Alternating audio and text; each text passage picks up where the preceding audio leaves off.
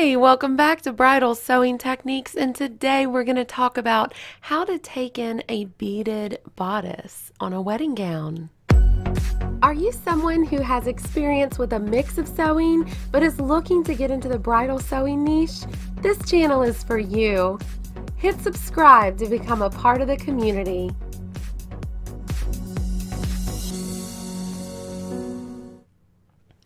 Now, there are two most common ways that I have seen for altering a gown that is covered in beads and you need to take up the bodice. So I'm going to show you both of those ways, and I'm going to show you my personal favorite way. It's a little faster, much neater, and I think it'll save you a little time. Now, first off, we need to understand that both ways you're going to be clearing off some beads. Pretty much if you can draw some invisible lines with your mind as far as where those new seam lines are going to be, you're going to want to clear away most of those beads through that area. You guys have asked me before about clearing away beads and what's the most efficient way. I usually do it two different ways. One, as you see me doing now with the nippers, I like to just snip at the threads at the base of the larger stones and try to clear out all the larger stones first with the nippers.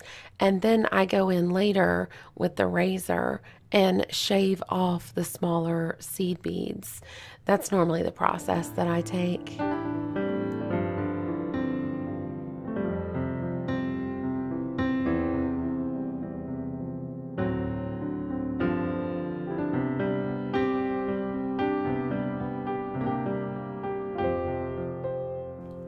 Okay, now let's look at the two different ways that you can deal with the beads for taking this dress in.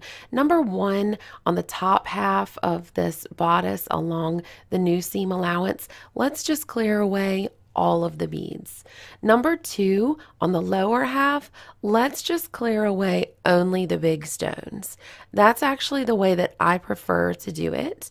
I know that the first way is actually the most common way. That's usually what I see seamsters do, is clear away for the whole new seam allowance, and then they repopulate the beads when they're done.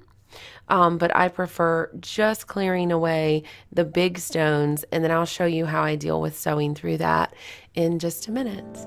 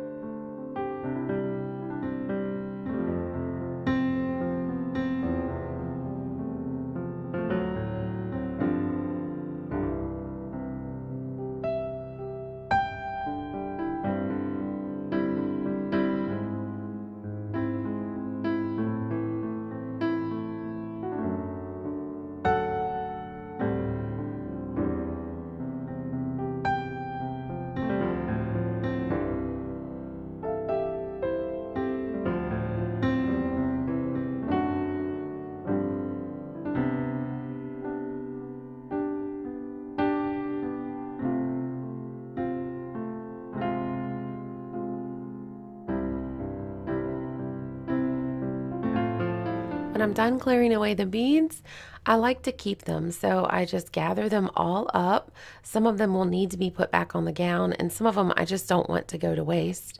So I'm going to put them in a jar together because we know they match this project. Now for the part of actually taking in the dress. So I'm going to take my razor and just kind of skim off this boning that's on the inside. I'm going to lay it to the side. If the boning is kind of worn out, starting to curl up, looks a little frayed and exhausted, I'll throw it away and cut a new one. This one's okay. So I'm going to just set that to the side, and I'm going to make sure that the top of the dress, the top of the bodice, is completely set free. The old seam allowances are still kind of caught in the understitching. So I need to release that, and I need to release the understitching with the razor as well. This way I can work without the ends of my seams being bound up.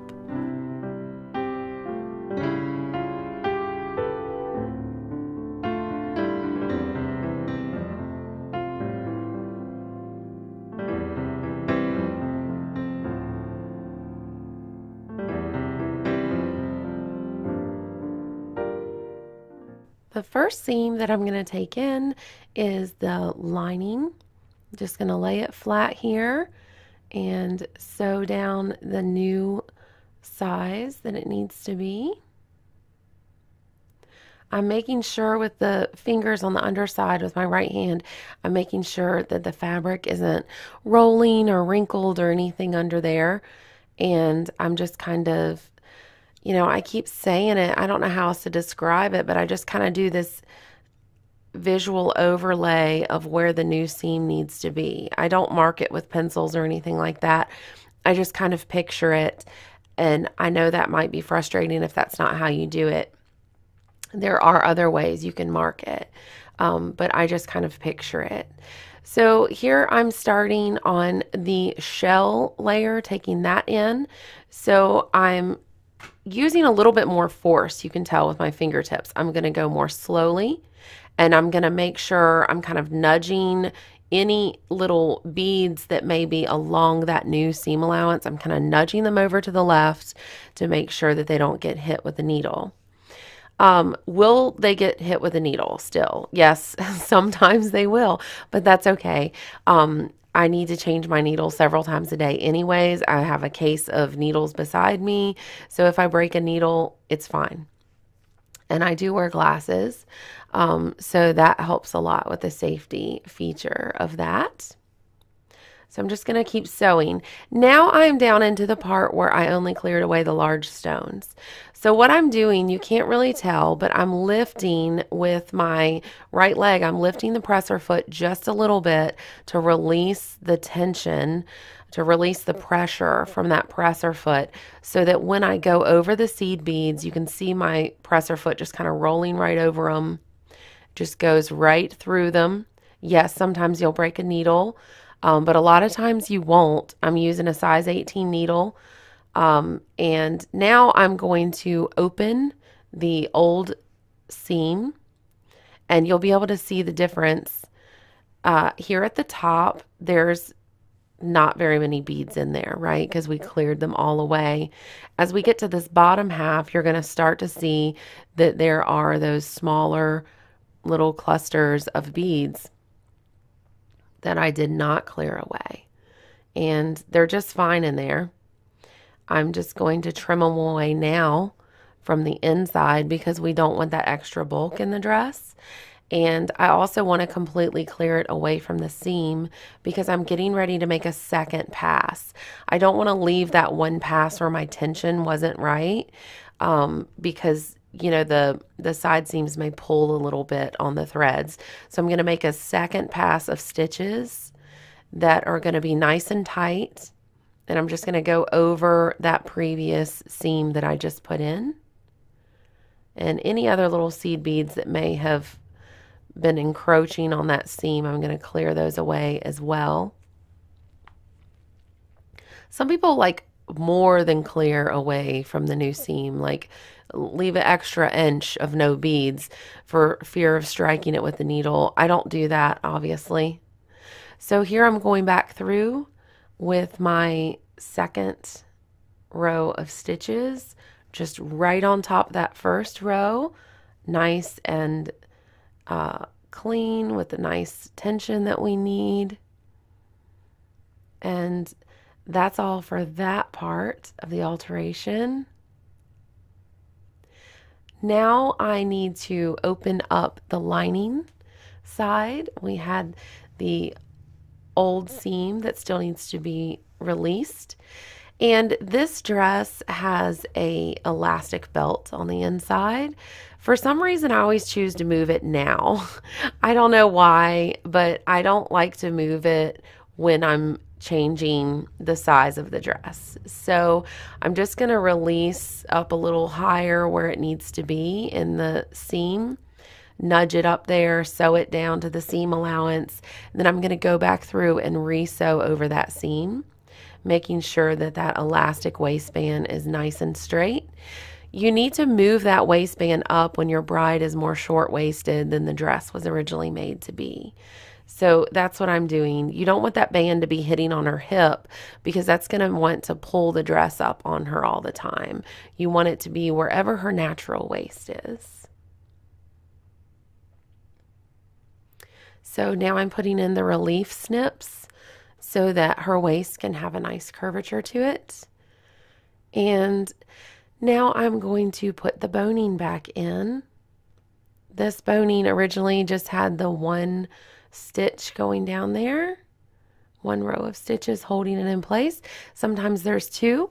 This dress has a lot of boning on the lining layer though. And the outer layer here is super sturdy. So the one row of stitches is going to be just fine.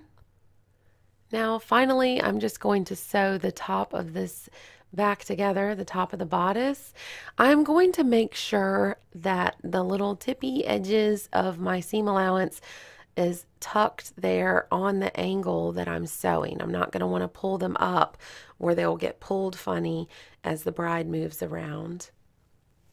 Now what I'm gesturing to here is that I'm going to need to go back in and straighten out this line of beads that goes along the top edge of the gown. So that'll need to be straightened out. I'm not going to get into hand sewing beadwork with this video. I do have a video coming up of how to do beadwork, and it will be quite extensive. I'm super excited, and it involves a collaboration. You're also going to want to go ahead and do your understitching. Now look at where I'm gesturing here.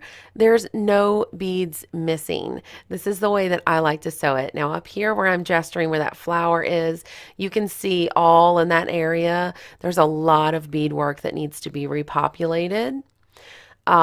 It's just not worth it to me, guys. I really would rather sacrifice a broken needle and not have to redo all of that beadwork than I would to ultra clear it away and have to spend an hour or so fixing the beadwork. Now I'm going to show you how I put in my hanger loops. When I have a dress that's going to have this beadwork that can kind of cover over things, I like to just lay it across here, make the loop face toward the bust, and I like to stitch in the ditch. And it's also stitching right through the boning that's in there. It's tucked down in there nice and neat, so it doesn't usually make a little surprise appearance on the wedding day. So that's how I like to do my hanger loops. I do have an entire video about that. Also, here I am going through with the hypo cement. I'm just gluing down any of the roots of these threads with this clear cement so they won't have other beads come loose. And of course, the final step to this project is to go back in and repopulate all the beads, make her look good as new. Again, I have a video coming up that is specifically about beading, so hit subscribe and stay tuned, and I'll be happy to share that with you. I hope this has helped you. As always, if you have any questions or comments, leave them down below. I do try to be quite active in the comments. Have a great day. Thanks for watching, and please share this on social media. It helps so much.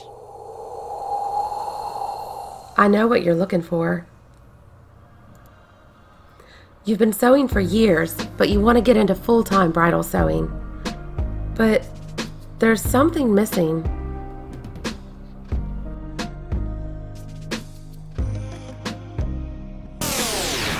You're missing the backroom secrets, the industry tips and tricks.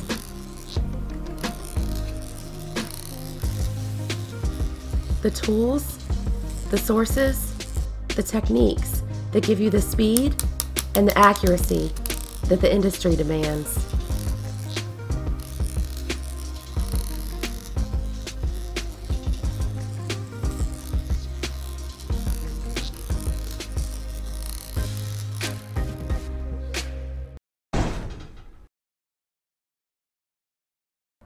You have found it.